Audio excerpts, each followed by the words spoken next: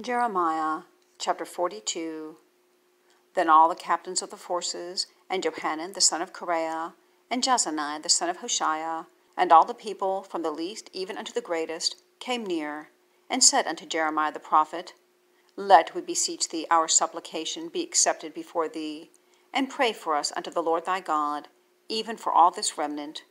For we are left but a few of many, as thine eyes do behold us, that the Lord thy God may show us the right way wherein we may walk, and the thing that we may do. Then Jeremiah the prophet said unto them, I have heard you. Behold, I will pray unto the Lord your God according to your words. And it shall come to pass, that whatsoever thing the Lord shall answer you, I will declare it unto you. I will keep nothing back from you. Then they said to Jeremiah, The Lord be a true and faithful witness between us, if we do not even according to all things for the which the Lord thy God shall send thee to us.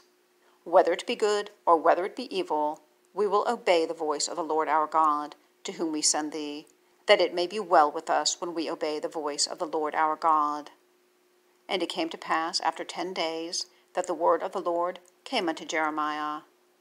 Then called he Johanan the son of Kareah, and all the captains of the forces which were with him, and all the people, from the least even to the greatest, and said unto them, Thus saith the Lord, the God of Israel, unto whom ye sent me, to present your supplication before him. If ye will still abide in this land, then will I build you, and not pull you down, and I will plant you, and not pluck you up. For I repent me of the evil that I have done unto you. Be not afraid of the king of Babylon, of whom ye are afraid. Be not afraid of him, saith the Lord. For I am with you, to save you, and to deliver you from his hand. And I will show mercies unto you, that he may have mercy upon you, and cause you to return to your own land.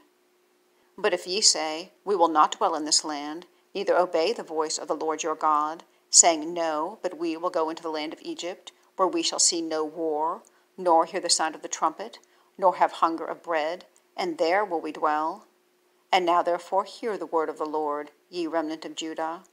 Thus saith the Lord of hosts, the God of Israel, If ye wholly set your faces to enter into Egypt, and go to sojourn there, then it shall come to pass, that the sword which ye feared shall overtake you there in the land of Egypt, and the famine whereof ye were afraid shall follow close after you there in Egypt, and there ye shall die. So shall it be with all the men that set their faces to go into Egypt, to sojourn there. They shall die by the sword, by the famine, and by the pestilence, and none of them shall remain or escape from the evil that I will bring upon them.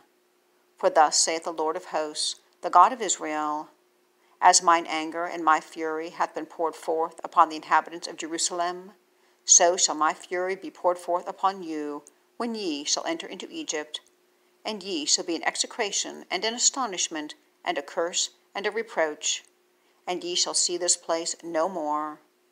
The Lord hath said concerning you, O ye remnant of Judah, Go ye not into Egypt. Know certainly that I have admonished you this day. For ye dissembled in your hearts when ye sent me unto the Lord your God, saying, Pray for us unto the Lord our God, and according unto all that the Lord our God shall say, so declare unto us, and we will do it. And now I have this day declared it to you. But ye have not obeyed the voice of the Lord your God, nor anything for the which he hath sent me unto you. Now therefore know certainly that ye shall die by the sword, by the famine, and by the pestilence, in the place whither ye desire to go, and to sojourn.